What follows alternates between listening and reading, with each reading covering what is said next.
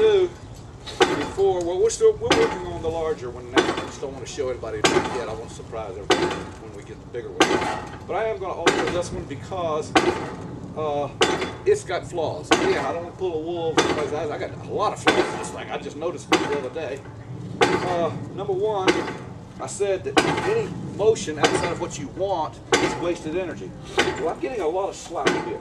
That's wasted energy. I'm getting a lot of vibration here. I'm getting a lot of vibration down there. And by putting on the larger pendulum, my design right here is screwed. This is a piece of 1/4 inch thick steel, 10 inches long, and 4 inches wide, and it's actually flexing back and forth. So I'm losing a lot of energy here. What I want to do is correct all these problems. And remember, that's 70 pounds over there. I'm picking up twice every time I'm doing this. Okay.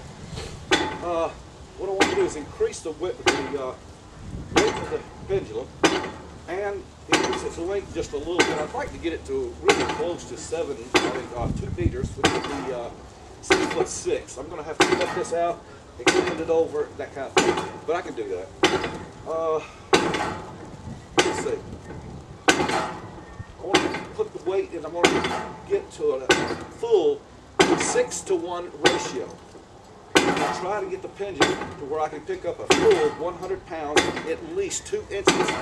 Now, if I have a 6-to-1 ratio, and I pick up 2 inches back there, that means this end is only going to move 1/3 of an inch. Well, 1/3 of an inch, this is all the energy I'm going to have to put into it right there. And it can be 100 pounds. Another thing about the machine, what you have to remember is the length of the pendulum, the amount of weight that's in it.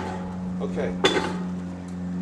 If the pendulum weighs 100 pounds and it's 1 meter, then it will pull with 200 pounds every second, because it takes 2 seconds for a cycle.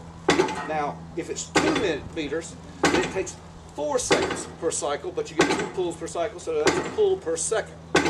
However, if it weighs 100 pounds, at 1 meter, it will pull with 200 pounds.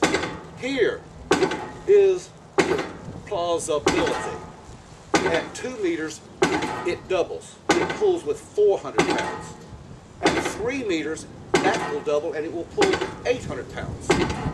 At 4 meters, that same 100 pounds will have a 1,600 pound pull, but it will do that every 4 seconds.